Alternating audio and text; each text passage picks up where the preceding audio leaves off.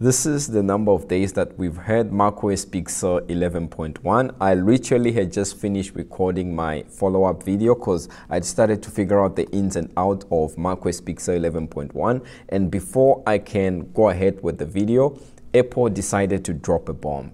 Yes, Apple today released another update, and it's macOS Big Sur 11.2 beta.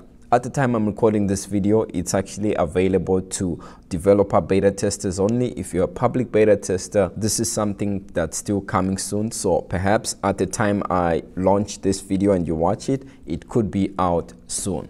Sponsored by Clean My Mac X.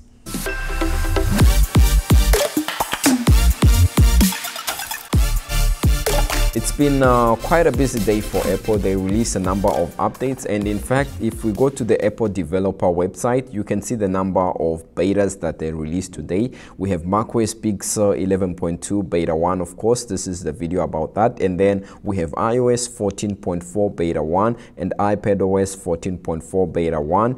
And we have watchOS 7.3 beta 1. That's not all. We also have tvOS 14.4 beta 1. All these updates, all these that you see here, they came out today. So it's been quite busy, and I'll be covering most of them on the channel. So if you haven't subscribed, a sub will be great and you won't miss out on most of these updates. Now, for me, on my MVP that you see here, this is 2016 15-inch. It came in at around 3.22 gigs, and I'm actually updating from 11.1, the official version. So it came in as a small size, and this tells you that we actually don't have a lot of changes when it comes to this update. And if we go to the About This Mac section, you can see that the bug that I had on the system report, it's actually there. You can see that it's highlighted. If I close this and go to the system or About This Mac section, this bug always comes or shows up. I don't know why. On the previous beta, it was there. But anyways, you can see the software version that we have here. So unlike the previous 11.1, you don't have to click on the version here in order for the build number to show up. So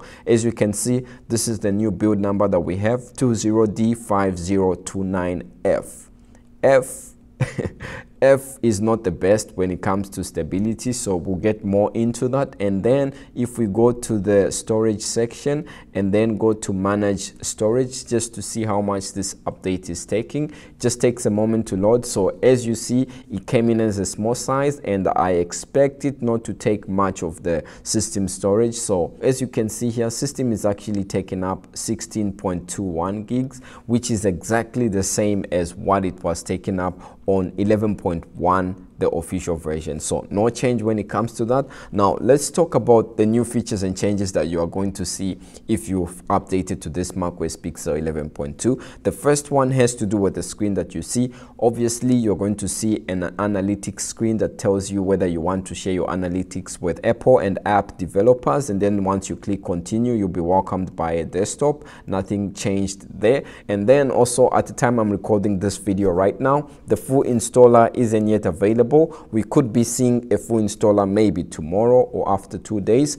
I'll update you on my social media handles once that happens. Also, something that's changed that doesn't have anything much to do with this update has to do with the App Store. So now more developers are submitting their apps and also meeting the Apple requirement to submit the app privacy practices of those applications. So if we look for something like Messenger, so let's go to Messenger right here, and then if we click on Messenger or any application that has basically been updated, you'll notice that you have this section that says app privacy, and you can see the data linked to you. And if you click here, you'll actually be able to see all the information that this app collects, or the privacy practices of this app. So there's quite a lot, and it's interesting to check out some of these Facebook applications because they actually do take out quite a number of information when it comes to privacy. And because of this, you are actually going to see quite a number of application updates from time to time. You can see the ones that I have here. So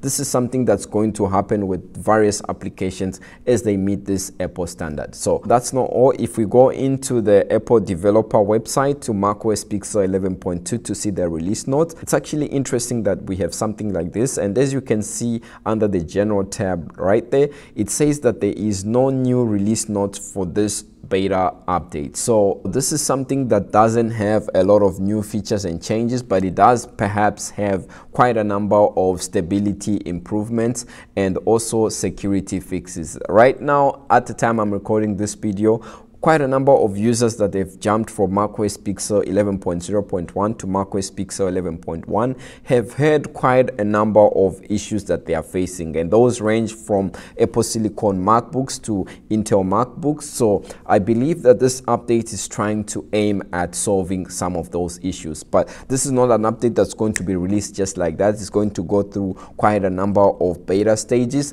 and some of those issues that have been reported are being experienced by some users from the moment they update their Macs to 11.1, and the first one has to do with slow booting up. So some users have reported that once they update to 11.1, their Macs boot up like Windows computers. They take like a long time to update. I haven't actually heard an Apple M1 or Apple Silicon Mac user complain about this. It's mostly those that have the Apple Intel Macs, or the ones that have the Intel processors inside them. That's one of the problem. And then the other issue has to do with the frame rate. So with 11.1, there's an issue whereby it downgrades or slow down the frame rate of your monitor when you are using an external monitor. Previously on 11.1, there was an issue whereby for some Mac users that have the LG Ultra 5K display, the resolution was being bumped down from 5K to 4K, which is an unfortunate thing, and also the frame rate was being dropped for external devices. So that's also one of the other issue. Also, this is something that we've seen from 11.0.1. I'm surprised Apple hasn't yet solved this.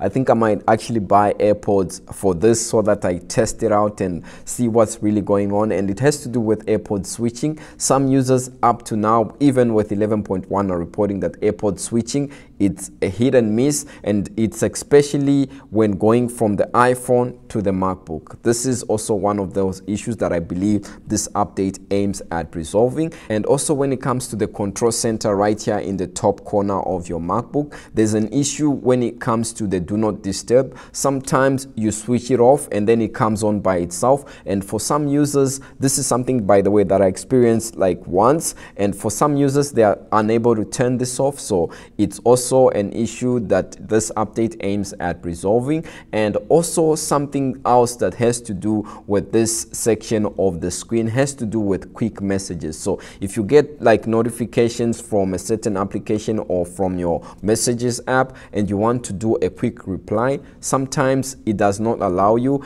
and when it does allow you sometimes and you actually manage to type and send, it actually won't send anything, and your messages is just like gone in a moment, just like that. And also some users are experiencing issues when it comes to Safari and also when it comes to iCloud on the Apple M1 Silicon MacBooks. And like I mentioned, boot up speed for some users, they are reporting to me, I think I have about 3 messages or 4 on Twitter of people that are saying, you know, my Mac is booting up slow, what do I do? Some users are reporting battery drain, and the Mail app is actually unstable when it comes to like issues as deleting your email, and also in certain situations your email signature isn't sent at all and that field is left blank. So those are some of the issues that I believe this macOS Big Sur 11.2 aims at resolving.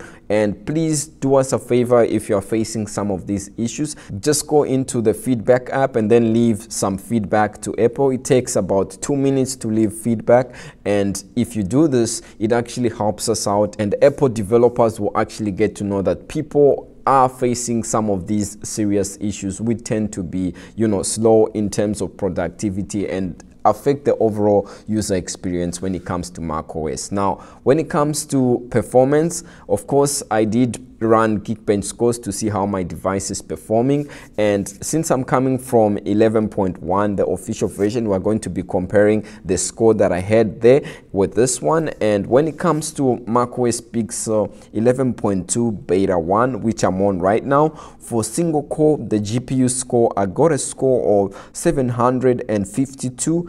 And then also on 11.2 beta 1, when it comes to multi-core, I had a score of 3079. So comparing this to what I had previously on 11.1, I had 751 when it comes to single core, and then when it comes to multi-core, I had 2939. So if you average both those figures, single core and multi-core, for 11.2 versus 11.1, you can actually see that this 11.2 is ahead by a factor of 140 by averaging single core and multi-core performance. And then also when it comes to GPU performance, I did run Geekbench 5 score just to see how this is performing compared to the version that I was on previously. And for GPU score on 11.2, I had a score of 17,340, and previously on 11.1, the official version, I had 17,716. So you can see that this 11.2 is lower by something like 300, which is not too much, but yeah, it's worth mentioning. And then also we want to look at the battery performance that I've been getting. I should let you know that this battery performance that you are going to see is not for 11.2 beta 1, it's for 11.1, the official version that I had been on for the last 2 days as I was testing it. So if you go into the about this Mac section and then go to the system report and go to where it says power, you can see my cycle count 302, and my state or the battery condition, you can see that it's normal. And then if we go into the system preferences and then go to where it says battery right here, you can see my last 10-day usage. If we go here and just look at this, so in the last 24 hours, you can see the sort of the battery drain that I was experiencing. It sort of makes a V shape right here. And this is the time that you can see here. So I started testing battery performance today, and you can see that basically I started like somewhere around 8 o'clock and my battery lasted all the way to around 2 p.m. So that's an average of about 5 to 6 hours.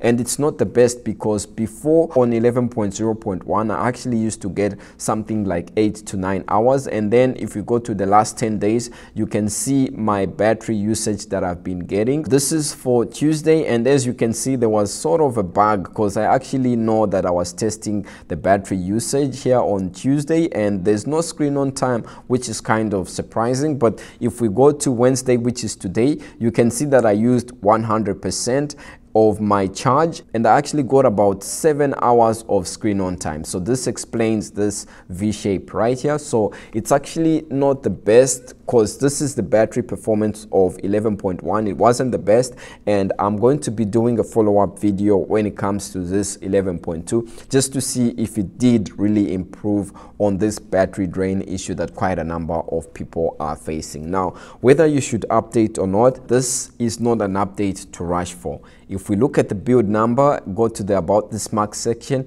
you see an F. F, when it comes to the stability grades, is a bad grade. It's like a fail. So I wouldn't really encourage you to update to this build number that has this version here. And also another reason why I wouldn't encourage you to update right now is that right now it's been like 2 days. This update came out quickly. It's something that was rushed. And on top of that, it doesn't have a release note. So we can't be certain when we'll see the next update, because if we go to the calendar app on the Mac, you can see that today is the 16th of November and next 2 weeks will be the last 2 weeks of December. And basically Apple likes to take these last 2 weeks off and then they come back swinging in January. So I do not expect this macOS Big Sur 11.2 to be released before next year. We still have quite a number of beta stages and the transition stage that we'll go through before this comes out. So if you update, you might be stuck on a bad update for quite some time, which could affect your productivity. Other than that, let's hear a quick word from the sponsor of our video today. This video is sponsored by Clean My Mac X. It's an all-in-one utility that takes care of your Mac's health and speed. It also has a real-time macOS cleaner, performance monitor, malware remover, and so much more. It makes it easy to remove hidden junk in your system and keeps your Mac applications up to date and removes the unnecessary junk files. It's now also available on the App Store, so you can always check it out, and I'm going to leave a link in the description of this video that will take you directly to that. Other than that, that's about it for me when it comes to macOS Big Sur 11.2 beta. If you like this video, a like would be good, but a sub would be better. Stay safe, and I will definitely see you in one of my other videos. Peace.